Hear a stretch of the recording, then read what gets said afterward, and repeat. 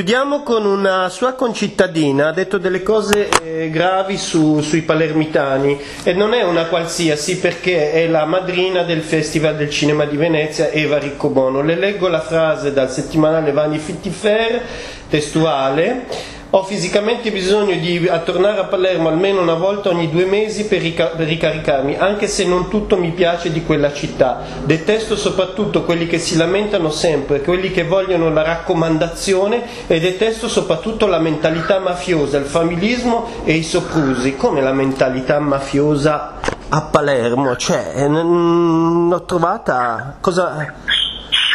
Si chiama cultura dell'appartenenza, è quella logica per la quale non chiede a qualcuno cosa sai fare.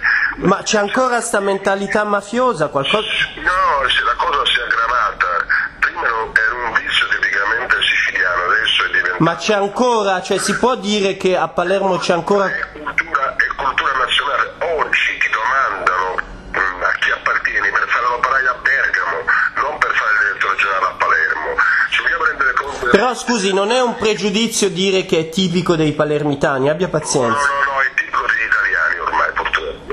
Ormai è tipico degli italiani quello di chiedere a chi appartiene anziché che cosa sai fare. Se qualcuno dice che ho preso la tangente, io dico no. Se qualcuno dice che sono mafioso, dico no. Se qualcuno si permette di dire che ho raccomandato una figlia, un genere o un nipote, dico 3 volte no.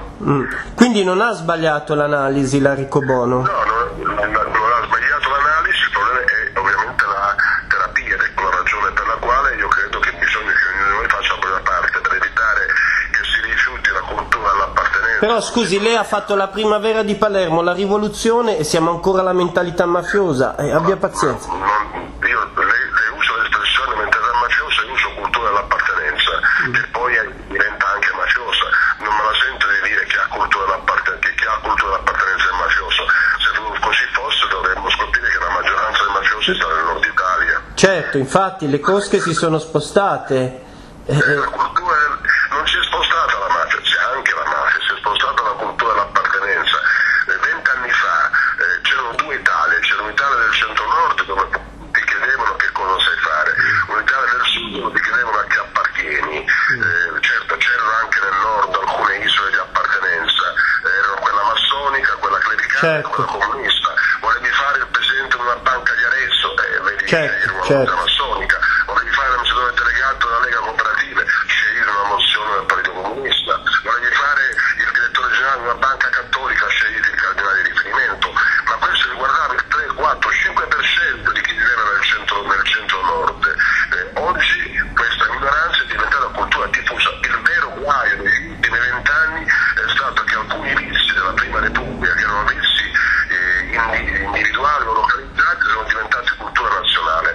Il conflitto di interessi, anche nella Prima Repubblica c'è il conflitto di interessi, ma riguardava Mediobanca, il Vaticano, riguardava le strutture forti del paese. Oggi è diventata cultura nazionale, oggi è in conflitto di interessi il vicino di Pianerotto, la coincidenza tra compatore e venditore, controllore e controllato, la coincidenza tra esaminatore ed esaminato, l'assenza dei meccanismi di controllo e di imparzialità, la volgarità. Anche nella Prima Repubblica c'era sicuramente la volgarità, ma veniva coperta dalla ipocrisia. Oggi è diventata ostentazione, e sbaglia chi non è volgare. E cosa dire per esempio della tangenti? Certo, c'erano molte tangenti nella Prima Repubblica, certo, è diventato un sistema, una cultura, e c'era la cultura dell'appartenenza nella Prima Repubblica che riguardava essenzialmente alcune realtà del sud. Oggi è diventata cultura nazionale. Ok.